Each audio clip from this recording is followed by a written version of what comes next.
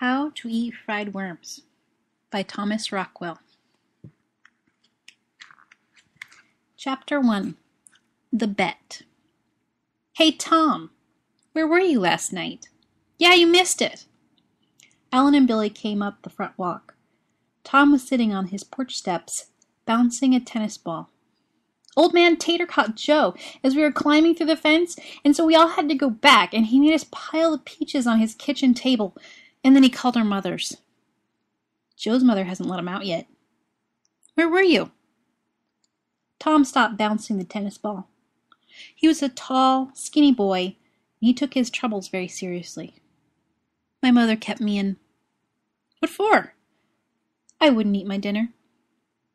Alan sat down on the step below Tom and began to chew his thumbnail. What was it? Salmon casserole. Billy flopped down on the grass, chunky, snub-nosed, freckled. Salmon casserole's not so bad. Wouldn't she let you just eat, 2 bites? Asked Alan. Sometimes my mother says, well, all right, if you just eat 2 bites. I wouldn't eat even 1. That's stupid, said Billy. 1 bite can't hurt you. I'd eat 1 bite of anything before I'd let them send me up to my room right after supper.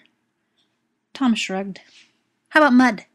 Alan asked Billy. You wouldn't eat a bite of mud.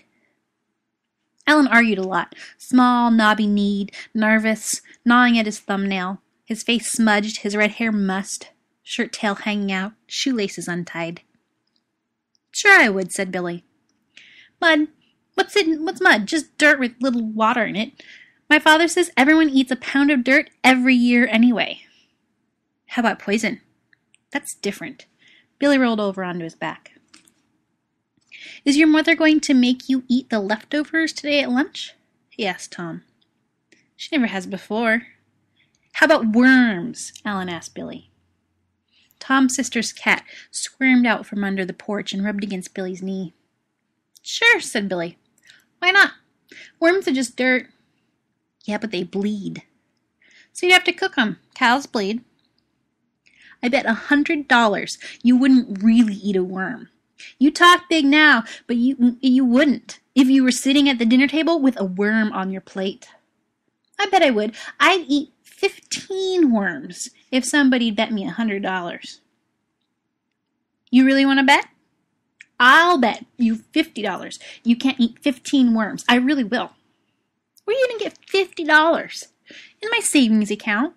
I've got $130.79 in my savings account. I know, because last week I put in the $5 that my grandmother gave me for my birthday. Your mother wouldn't let you take it out.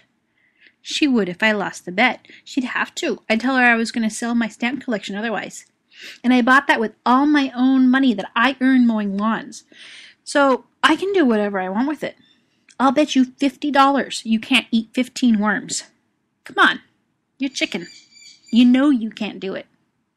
I wouldn't do it, said Tom. If salmon casserole makes me sick, think about what 15 worms would do.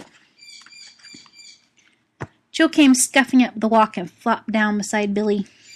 He was a small boy with dark hair and a long nose and brown eyes. What's going on? Come on, said Alan to Billy.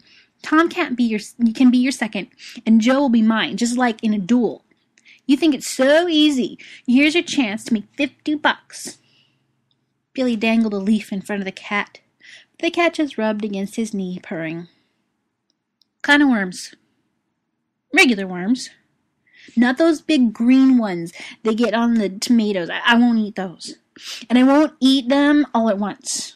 It might make me sick. 1 worm a day for 15 days. And he can eat them any way he wants, said Tom. Boiled, stewed, fried, fricasseed. Yeah, but we provide the worms, said Joe. And there have to be witnesses present when he eats them. Either me or Alan or somebody we can trust. Not just you and Billy. Okay, Alan said to Billy. Billy scratched the cat's ears. $50. That was a lot of money. How bad could a worm taste?